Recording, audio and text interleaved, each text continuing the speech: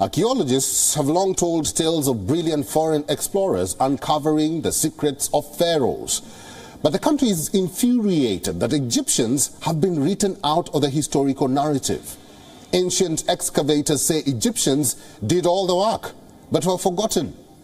They are now demanding that their contributions be recognized. Here now is a report.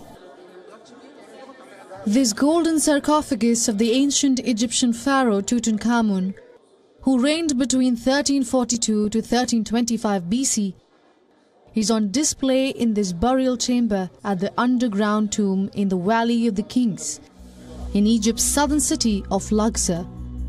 Howard Carter, a British archaeologist, is believed to have discovered the intact tomb of the 18th dynasty pharaoh Tutankhamun on November of 1922. This is called the best preserved pharaonic tomb ever found in the Valley of the Kings. Flush with tales of brilliant foreign explorers uncovering the secrets of the pharaohs, Egyptians claim they have been relegated to the background. And now, ahead of the 100th anniversary of Carter's earth-shattering discovery, Egyptians are demanding that their contributions to the discoveries be recognized.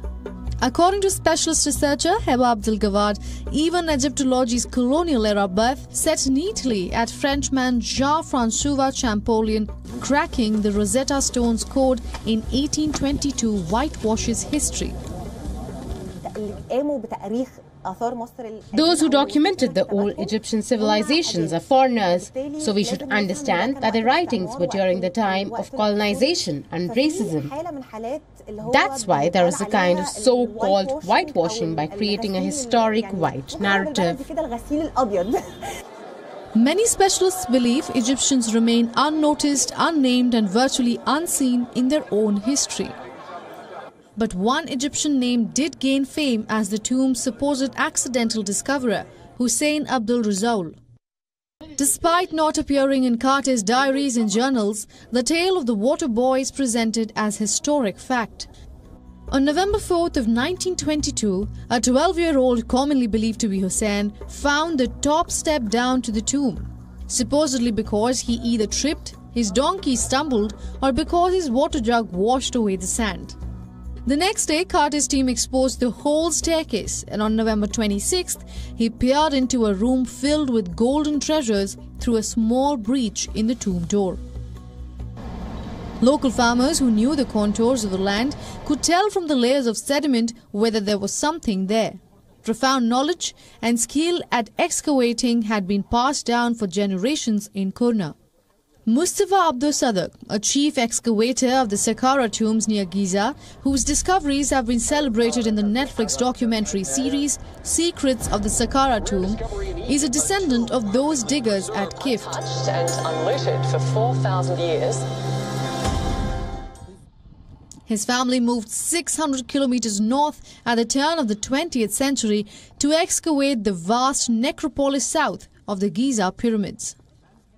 Mustafa says his grandfathers and great-uncles were wronged. However, few Egyptologists do not share the same view.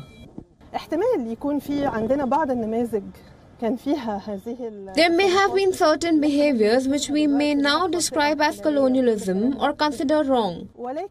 But we can't generalize without good scientific research for at least 5 years at this point. While the contents of Tutankhamun's tomb stayed in Cairo, Egypt lost Carter's archives, which were considered his private property. The records key to academic research were donated by his niece to the Griffith Institute for Egyptology at Britain's Oxford University.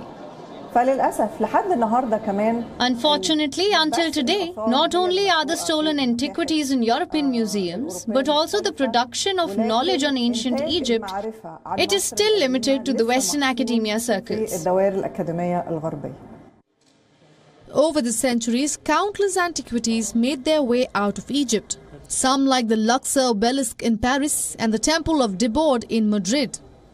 These were gifts from the Egyptian government. Others were lost to European museums through the colonial-era partage system. Now, after 200 years of deciphering of the Rosetta Stone, Egyptians are bidding to reclaim their history. Bureau Report, World of Africa, WION World is One.